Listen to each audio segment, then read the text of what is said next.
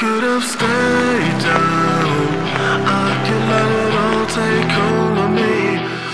Yeah! Working with Erik Ron has been incredible. He and I had some writing sessions, and those writing sessions were extremely fruitful. I wanted someone that would understand the music and not just say, you're a rock band with a hip-hop vibe and let's beat Rage Against the Machine at their own game. He didn't give me that vibe at all. He wanted to create a rock record with a hip-hop ethos. Those were the exact words that we used when I met him, and that's exactly what came out of the writing sessions. It's been a nice focused journey. It's something very fresh. It's not quite rap, it's not quite rock, it's not quite reggae, it's everything in between. So I've had a blast trying to give it its own space and make it fluid at the same time.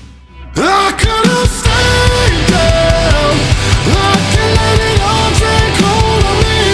Erik has pretty much been involved in this record from start to finish. He just knows how to pull the best out of you. I know it's lower, so don't get quiet with it. Really dig into those words. Saying the right things in the moment to keep you pushing. Beautiful. All right, now bring the swagger. They were really prepared. They had a lot of material coming in, and it wasn't like tearing it down and building it back up. It was just taking what they had and enhancing it. I was here for a few hours. I had brought a beat that I cooked up, and he immediately knew how to take it to the next point. I think I was a little off there, yeah? Something like that could be cool, but in that tone, there's something underneath that kind of carries it a little. Got you. It all meshed together so well. It's been an extremely efficient experience. And how can I speak life when all I see is death? We were here for 2 months, and you would think that's a long time, especially in the modern era where people are writing records in a week. Every day, something productive came out of it, and we were able to get closer to actually completing this thing. Having this amount of time enabled us to be creative, but not have to force creativity either. A lot of times when you start forcing your creativity, I feel like you hit a wall. It has been nice to be able to just call it a day when you feel like something's not right. At Erik's place, you know, we stay here, we sleep here, we're immersed in this record. Like, we live in the same place we write the record, so you don't really get away from it. We have a piece of art here that is real, and people are gonna get it and hopefully be able to visualize it. A lot of that has to do with how good Erik is. If I was gonna intro this album to someone, I'd tell them to strap their seatbelts in and get ready for a ride, because it's a really fun, powerful journey.